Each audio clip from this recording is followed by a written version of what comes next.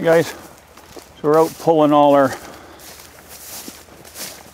looks like we got us a little coyote over here. Anyways, we're out pulling all the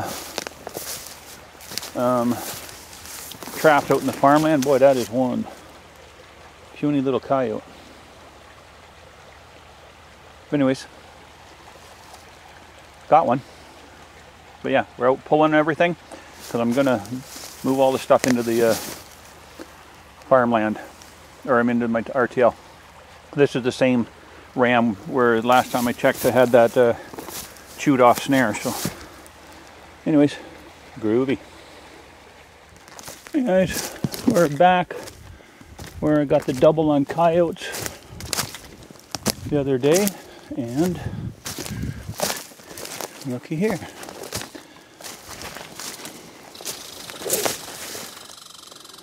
Medium sized one, nice fur. Another double day on coyotes. Gosh, almost makes me wish I hadn't decided to pull all my sets out, but the decision has been made and it's happening. Coyote catching's fun.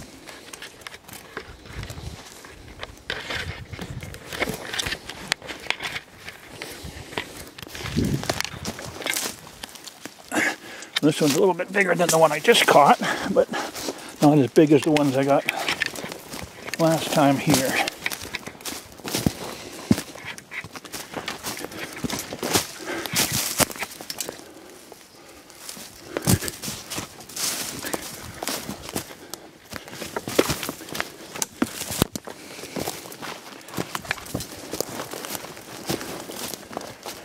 And we'll go check the other two snares.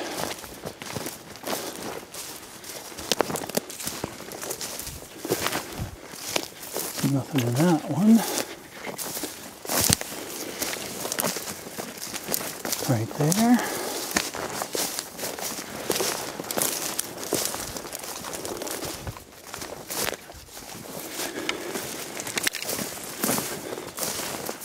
And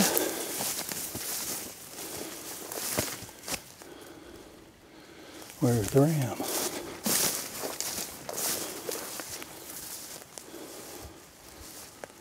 The ram's right here.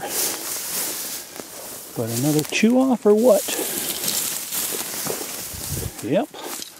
What in the world?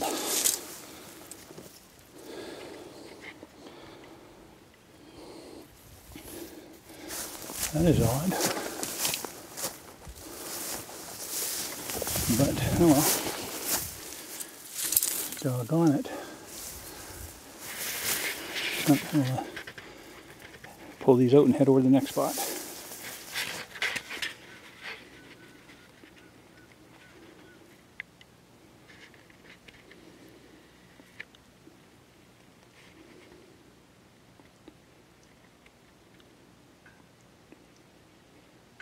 Where are you? Oh, there you are. See, the bunnies are starting to turn white.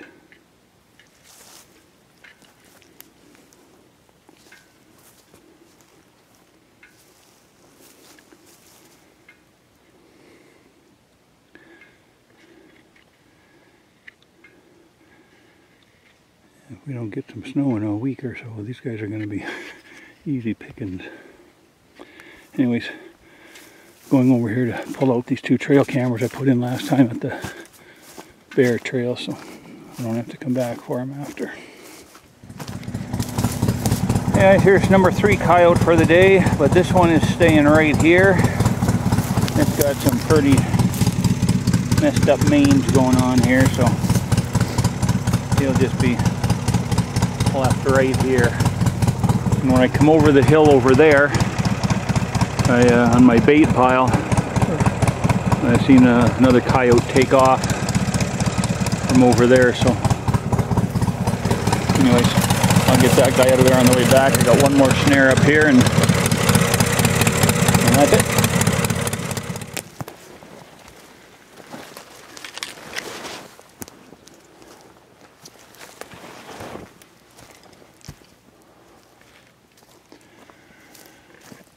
Hey guys, I just stopped at an old road right on the edge of my bear area,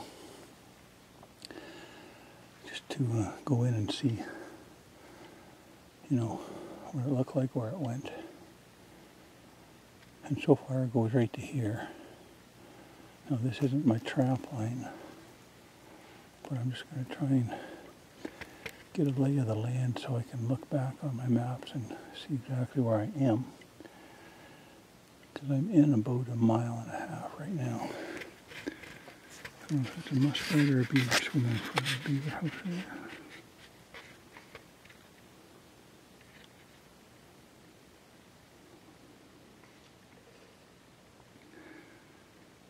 But anyway, actually, the beginning of the road is a lot of logs and it's dug up, you know how they always do it. But the last mile and a bit has been really nice. It's beautiful. I'll go over here and I'll show you what I think I've been following this thing for probably 1 mile without even one log across the trail.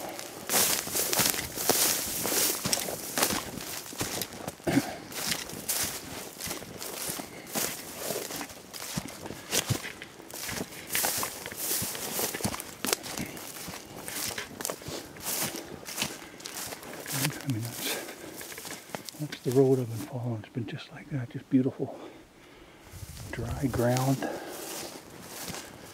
Not sure how far it goes before it just ends, but I think I've got about another half hour to explore so I can get another mile in anyways. Anyways, we'll turn it off, and it's a beautiful area for a bear bait. And I'm back, I'm about half a mile back from the road now. But I just noticed this. There, here, there, here, there, a little bit there.